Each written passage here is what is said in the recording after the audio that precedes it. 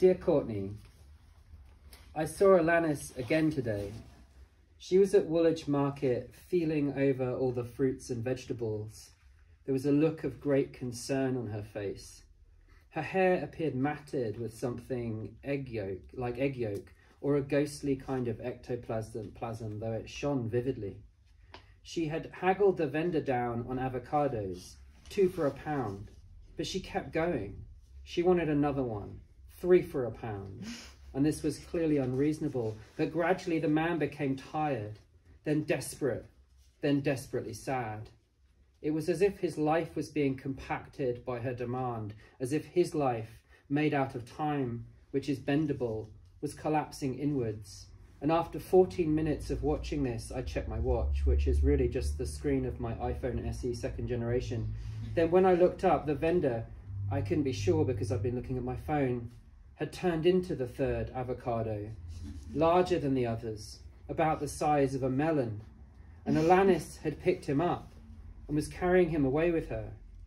Passing, she looked right at me with the same intensity she does at 2:56 in the video for All I Really Want, when she looks up from her harmonica straight into the camera. I knew from this look that it was now expected that I would take over his stall for reasons which she alone understood but refused to impart to me. But I didn't. I left all those fruit and vegetables to fend for themselves. I never came back to them, and I suppose they are still there now. I don't know, because after that I went to TK Maxx, which you, an American, will call TJ Maxx, and tried on 5 shirts, but none of them fit me, because neither of my arms are imperceptibly, but nevertheless somewhat longer than the other.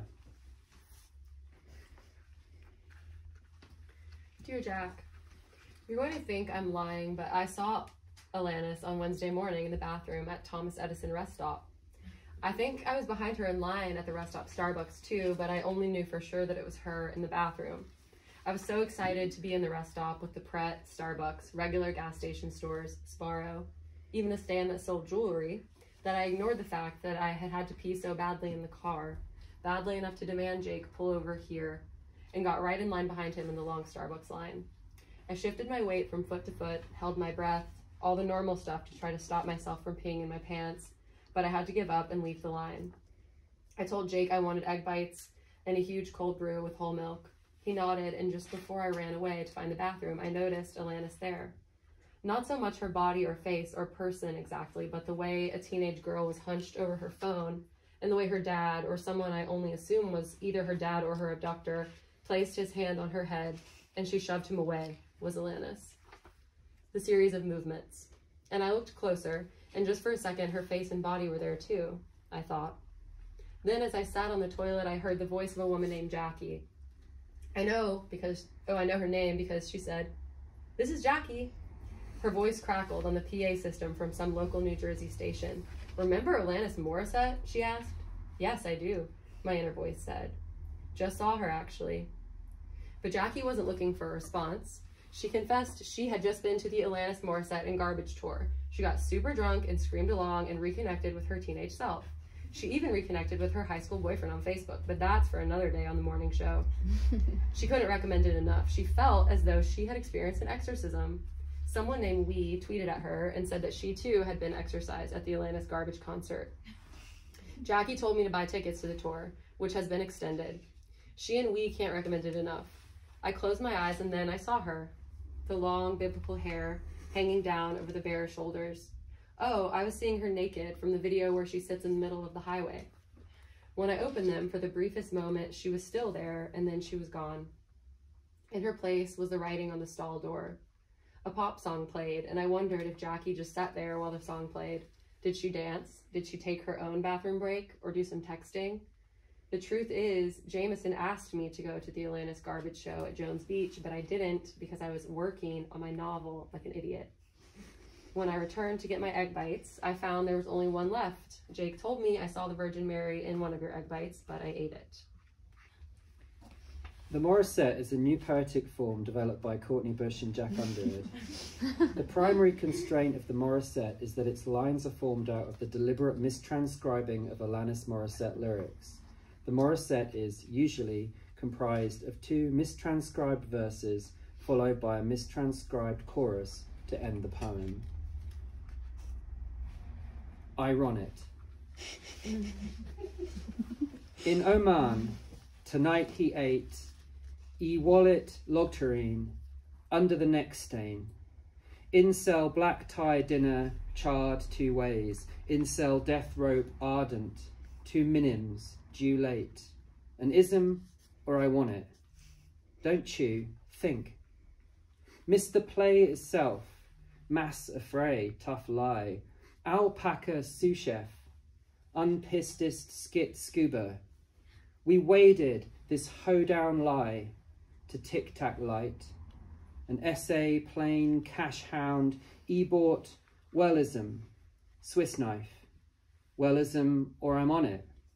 Don't chew, think. Lambs radiate on a Reading plate. It feels so right. Window full red in pain. Miso goo, dadvice, that hugest god aunt take. Underwood in thought, 6 figures.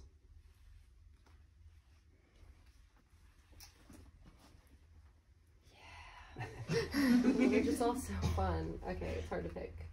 I'm gonna do method actor. That's from Not the Doctor by Alanis Morissette. Idle wanton beats of iller riffs, avoidant soul layers. I'd a wand, a beer, a cast-off seagull, mauled twisty. Bidden in, stepped autumn's roaring. Dido wandered, been abandoned, left her wooden, salt mind. Limits overshared, called to warn you'd bring a dark form. One I married, wren pressed into you. Older water beamed, urbane breeze hitter. Pure unvariedly point out. Night of wow, tant pis. Thermometer, strident inquiry to win. Might loom fur-lined monks. Shone meek the captor. This shifting powdered czar from Nineveh. Indifferent charnel tempest, sticks wall-eyed. All red-nosed bad girl, fire sign wave Disney, calm in flavor. Biting lip T-ball winter hoax, a songly problem. Youth stained tombs, launch tasks for such a dying method actor. Hangover feed, hand over feet. By Alanis Morissette. A cab, nachos, butter, igloo. Used 80 Dior crepes, tummy ungain. I thawed a bowel dip. You trekked me like, princess. I'm not Euston, liking they eat that. Kiosk, cowboy, day wash. Olaf is thickening. It's what lulled me home. He's so mouth breather, thunder curfew Reddit fur, Fresno lip sirloin. Thou art parent, one condition I sing, Jewel Dior birth and Mordor family, Fangs foyer parents, useful really wonky oval in spider meat, dopey llama fried olar, hangover feet, dopey surf reified laugh you, Pharrell fat U-barn. Yeah, I could have helped her. Itsu Gavalt.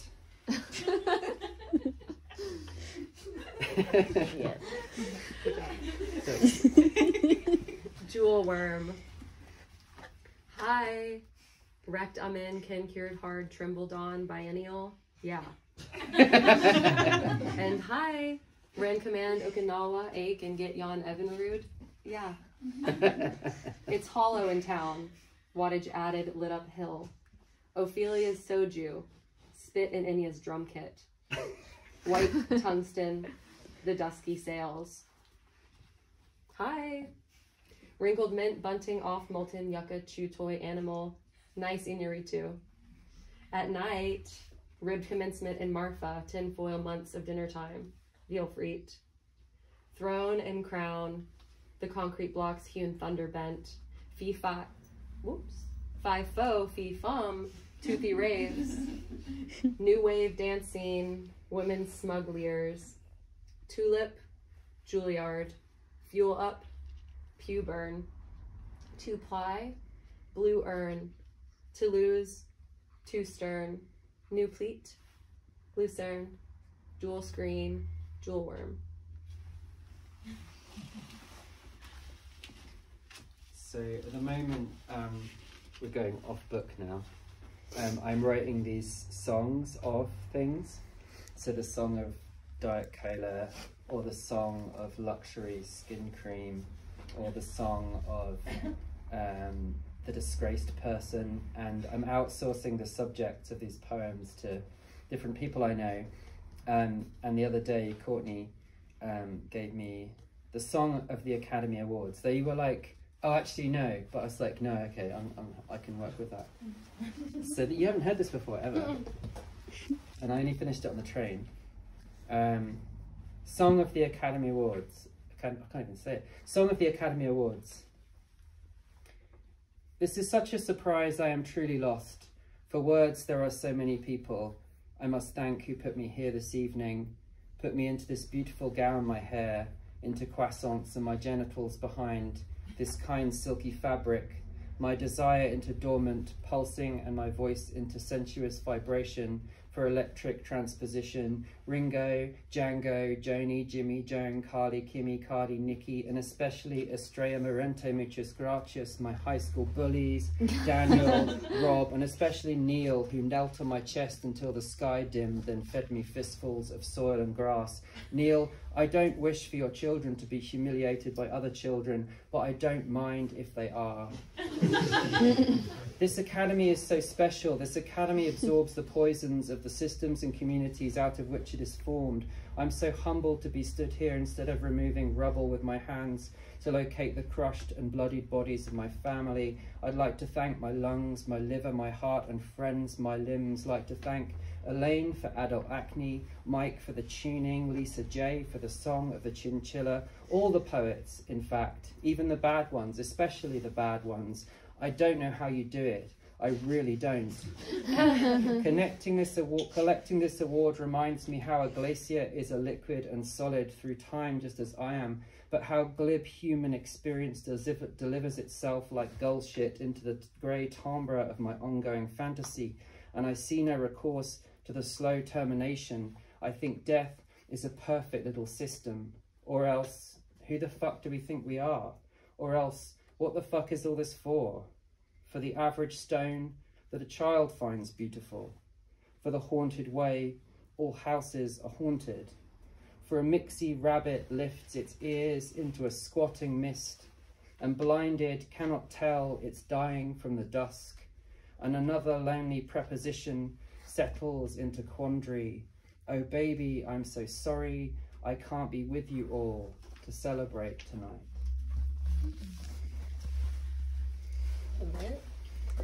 Yeah, so we wanted to read some of our other poems, and we were kind of thinking of keeping it on the song tip because that's what, you know, the Morissettes are really about, like songs and kind of singing.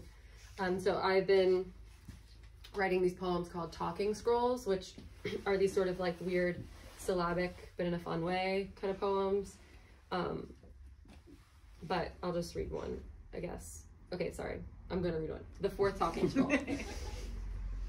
Two of us may be nothing alike. I am nothing like the messenger who carries me. I'm composed of sound while she is a lamb. She can do so much, but she can never be the message, as you can never be the messages, but receive and transmit them. You may confuse yourself with what you have picked up. There's a fourth person in this poem. The street smelled of garlic and snails. Why did you stop changing?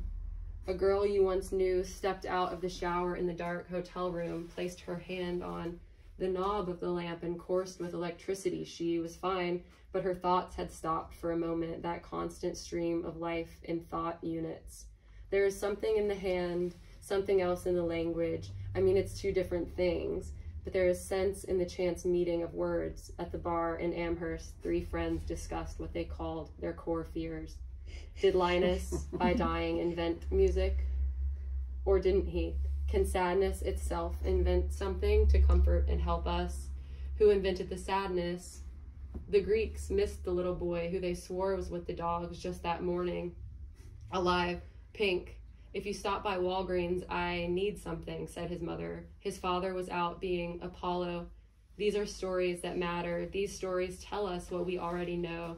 In familiar rhythms, I don't remember what Dido was lamenting. I don't know where paradise went. Are there others like you out there on the plains, one who knows morning by heart? I've got to tell you how I love you always. I think of it on gray mornings with death in my mouth. One pole of survival being your confusion. The other will be ritual. The bag said flowers for all occasions. Richard sang on the big stage the night Gabriel lost her baby. The angels blew 2 trumpets. The other angels screamed their chants into the caves, whose echoes held together and collapsed into songs, more and more songs, dirges, ballads, requiem, 2-step, obad, the kind from the radio, till someday you find one song, one real song, and in the song will be a grail, a real grail. Are we reading just more poems? I mean... Can I just do a little clap? Like... Yeah. We could just keep going without the claps. But thank you. That was great.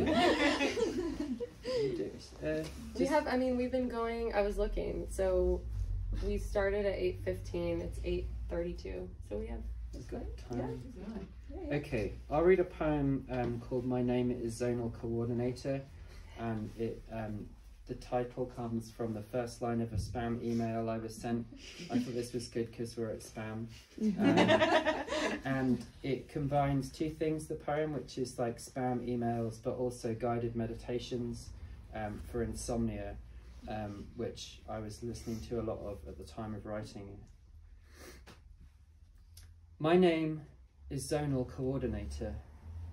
Listen to my voice happening inside you. Feel the way I pronounce these words, moving them through you like fruits of different sizes and shapes. Apricot. I'm going to move the word apricot to touch against your liver. Is that okay? Do you know where your liver is? Apricot, there you found it. You are beginning to feel lighter. You are on a generic tropical beach. Your wisdom teeth are calm and happy. Your family forgives you.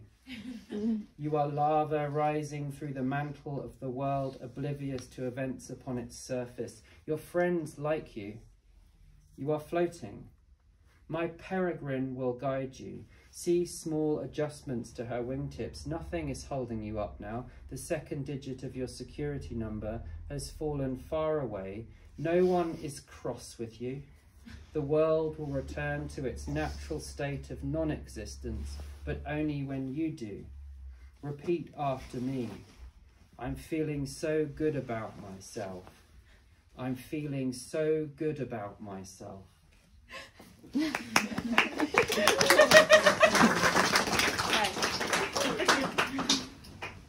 Okay, I tend to write long poems, so this is, I think, my shortest poem.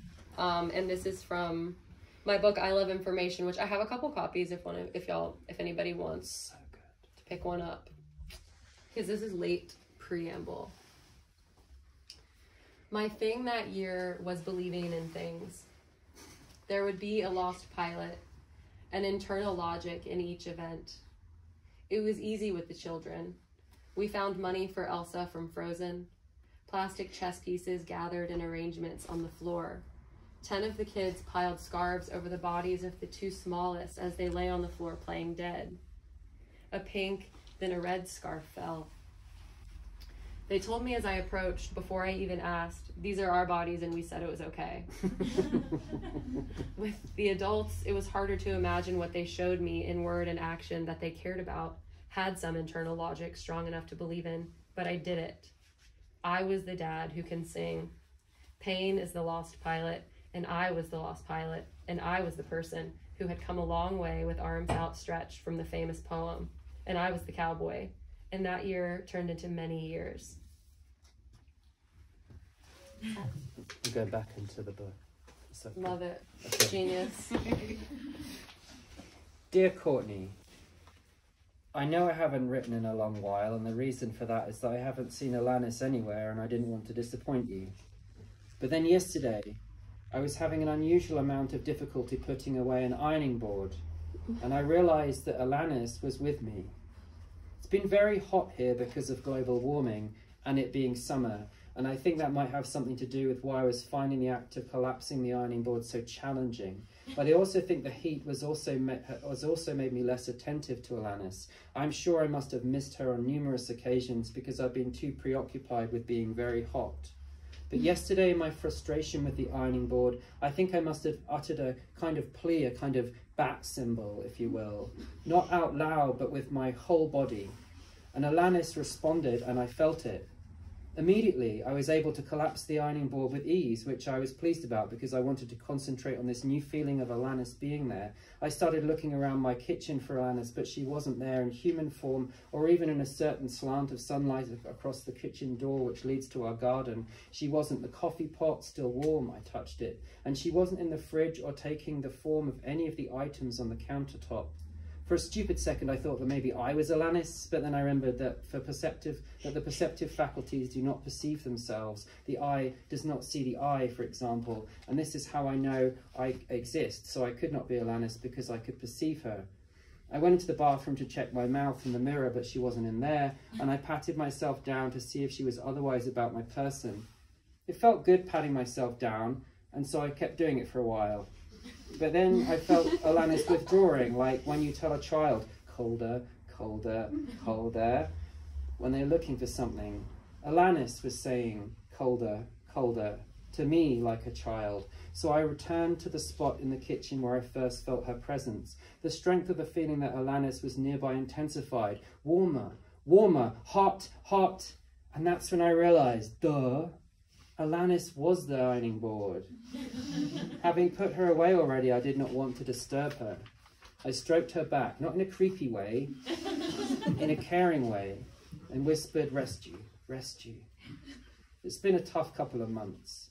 The cat got a lesion in its mouth and started drooling brown shit everywhere, and after 2 vet visits and some investigations, it was discerned to be cancerous, and we had to have her put down. It was peaceful, and I dug a deep hole for her in the garden to keep the body safe from foxes. There's been other bad things going on, but they're too tedious to explain in any way. Alanis had fallen asleep soon after I whispered rest you, and I left her to it. She wasn't there the next morning, just the ironing board. I don't like the sound of egg bites at all, but I understand what they are. In the UK, they put similar discs of egg into the brioche breakfast baps in Pret, though they are not filled.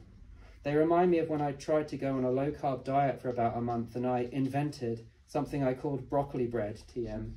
This was just whipped eggs poured into a tinfoil mould that I would fashion, into which I would add the frond-like tops of broccoli as a kind of aggregate to bind the egg better. I could then use these to make sandwiches, perhaps with some bacon in the middle. This would have been about 2012, I think. I should have patented it. It sure would be humorous to be a broccoli bread millionaire. It would be great to go around saying that to people. I hope you're well. I want to talk to you about baseball. I'm obsessed with cricket, and I think I would be the same about baseball if I lived in the US. Maybe if I make it over to NY one day in the future, we could go to a game. Maybe Alanis could come too. Dear Jack, I hope it has cooled down. Your last visit with Alanis sounds a bit sad. Everything is sad when it's hot. I'm glad you finally saw her, though, and helped her to rest. I feel like your letter sent Alanis my way, and I have to admit I haven't been looking for her anywhere either. I've been trying very hard to have a good summer. Going to the beach, riding the cyclone at Coney Island, eating ice cream, watching baseball. It could be that she stood right in front of me with one in her pocket or whatever many times, and I never saw her. She took matters into her own hands, though, which I'm grateful for. Part of my obsession with baseball is an obsession with a player named Mark Canha of the New York Mets, the team I love. I never once thought about Mark Canha before I went to a game this year. He's a very generic-looking white male baseball player, tall, skinny, no lips, alongside some of the other Mets, Francisco, Mr. Smile Lindor, Starling Marte, the hottest man I've ever seen in my life, Polar Bear Pete Alonso, and L Baby, there was no reason to ever glance at Mark Hanna. He's a solid outfielder and a pretty good hitter. Not even a scourge of the team, making mistakes left and right to draw attention to himself. But at the game, I burst out laughing when I first heard his walk-up song, which is MIA's Paper Planes, in 2022, and with him being Mark Hanna. I realized in that moment that Mark Hanna has a sense of humor, that he's special, and that he's perfect. He has become one of the most important Mets in my heart. At every game, at every at-bat, Mark walks out to Paper Planes. Once at Citi Field, I was in line before the game started because I wanted a hot dog and I knew the game was going to start any minute, so I was nervous I wouldn't have time. I then heard Paper Planes by MIA, that most familiar, almost cringely nostalgic song blasting on every speaker, and I left the line and ran to my seat to see Mark bat. I had to wait until an inning break to get my hot dog. I talk about Mark Hanna all the time. This summer, I've been trying to get other poets interested in baseball and hopefully in the Mets. I don't feel like the Yankees are very poetic in spirit, but I do know some poets who are Yankees fans, and some Berrigan for one, so I do have respect. A little bit. So I've been telling the poets about Mark Hanna because they say, oh, I don't like baseball, I don't like sports. And I'm like, no, listen. And I show them a picture of Mark Hanna, and I say, this man walks out to Paper Planes by MIA. Anyway, as a promotion to sell tickets, presumably, they had a special day at Citi Field called Women's Day. As far as I could tell, they just changed the beautiful Mets logo from blue and orange to purple and green for the day, and it looked like absolute shit. The only other thing they did was have the players choose songs by women as their walk-up songs for that game. I did not go to the game because I had to go to work that day, but I looked over the list of songs. Mark Hanna, the only player to already walk out to a song by a female artist, would be walking out that day to You Oughta Know by Alanis Morissette. It was then I saw her, waving at me from the list, laughing at me really. Look at the links I went to find you, she was saying. It was also then that my admiration for Mark Hanna became even stronger. I get chills when I imagine him walking out to You Oughta Know. I love his sense of drama, his creativity. I love what he is doing to the game of baseball with his choices in music. I imagine him approaching the batter's box while Alanis screams over a zillion speakers, I'm here to remind you of the mess you left when you went away.